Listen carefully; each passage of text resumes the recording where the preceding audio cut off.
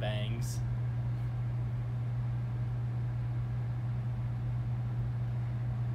So yeah, we are now moving on to film number 2 of the newer, rebooted Planet of the Apes saga. And yep, today we are looking at 2014's Dawn of the Planet of the Apes. So,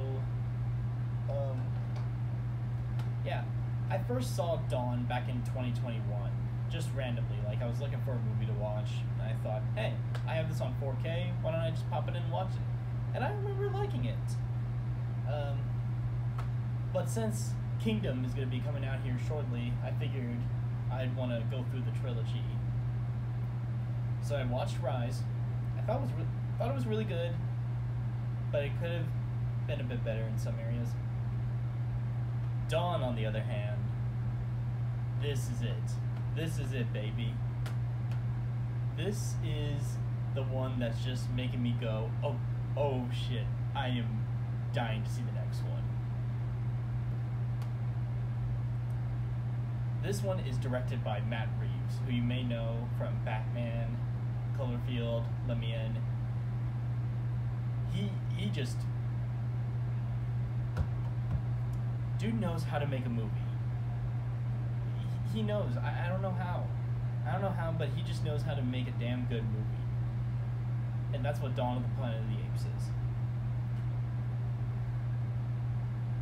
The story this time around feels better than Rise. We get to see the effects and how much like the apes have taken over. It also really poses the question, poses questions and conflicts that really make us think.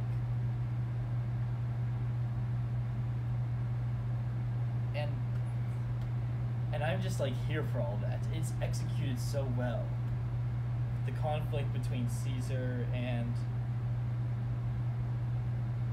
that other eviler ape, Kobar, I believe. But like he was such a fantastic villain. Andy Serkis continues to shine as Caesar, and he just like his performance just says so much without saying a lot. It's one of his best performances to date. He just nailed it. Oh my gosh. This is just... The rest of the cast is also great. Oh. Yeah, Koba. That's who he is. Played by Toby Kebbell. You also have, Jason Clarke as Malcolm, Gary Oldman as Dreyfus, Kerry Russell as Ellie, and a bunch of others.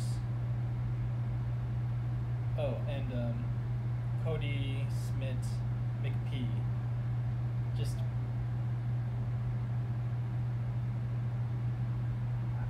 like these actors really just did such a great job. And going back to the story, and like we also just get to see Caesar starting to regain trust with humans. It takes time, like throughout the film. But the scene where the power gets back on, Caesar just lends his arm out to shake Malcolm's hand and trusts him. And that trust is kept throughout the rest of the film. It's just such a wonderful moment. And I also really like Maurice. Like Maurice is just such a nice underrated character. And I love how he didn't like lash out at the humans.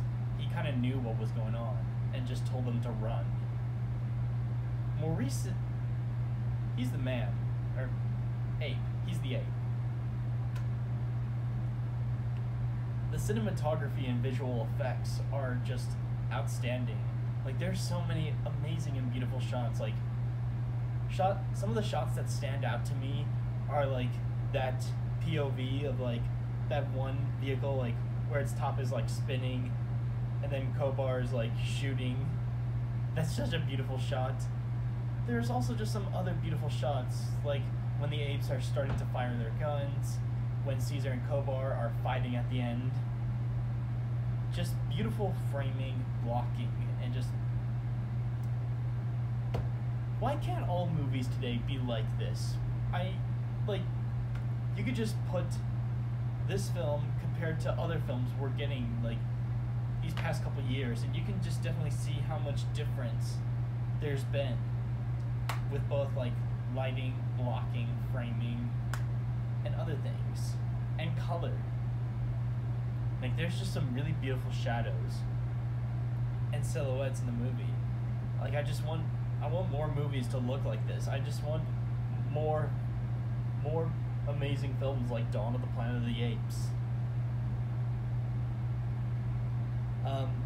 Weta continues to shine with their visual effects on this and Rise. Like, Lord of the Rings already showed me like just how great of a company Weta is, and now they continue to like knock it out of the ball with this.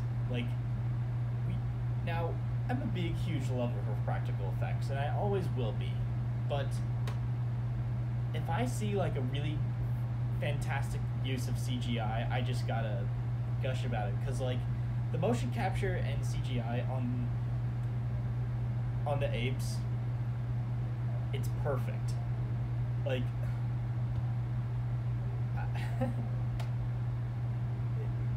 they just look so detailed and real. I love it. I especially love like whenever Caesar. Caesar. For a moment I was thinking Seymour, but no, it's Caesar. When Caesar is kind of like has that red line on his face, like that just looks so badass.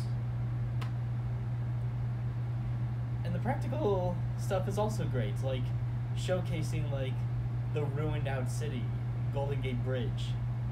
This movie is just everything. This is like another complete package movie.